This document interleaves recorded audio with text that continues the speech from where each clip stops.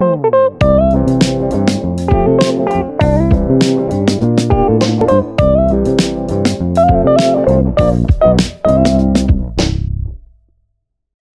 we're going to talk about how we can do our sign-in person. So I'm going to use my whiteboard marker. And so kids, remember, this is the one, it's white on the bottom and then we'll have a color on the top. It might not be the same color as mine. And this one is special because it can write on the whiteboard. So this whiteboard, I'm choosing to do the side with the lines on it. And then I have my name written up here to use as a model. Kids, when you're doing this, you can look on Seesaw for your name. So here's what I'm going to do. I'm going to put my cap, stick it into the back, and that way I won't lose it. All right, I'm going to start my name right here on this side of the board. We always start on the left side.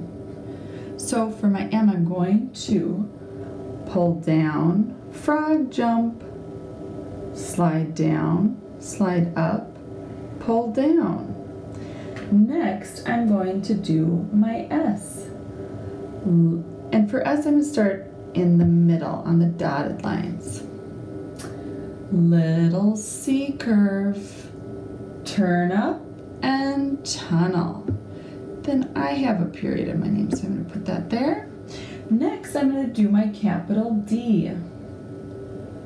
Pull down, frog jump, big curve.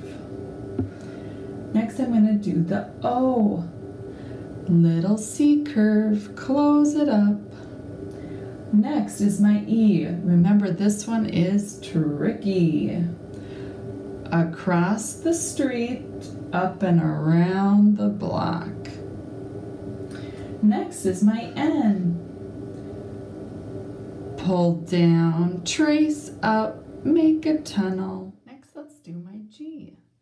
Little C curve, push up, pull down, curve with the monkey tail. Then we have another E. Across the street, up and around the block. And then my S. Little C curve, turn around and curve down. There's my name, Ms. Denges.